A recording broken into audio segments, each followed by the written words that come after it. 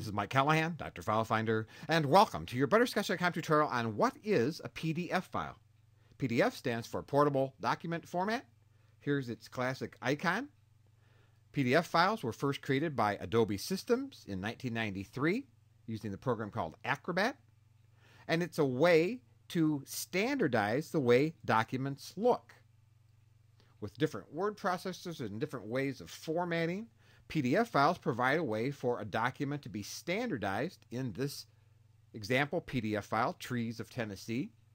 And this file would look exactly the same on a Mac, a PC, a Linux machine, and so on. PDF files give you a way to generate documents that can be seen and shared across platforms and across different word processors and so on.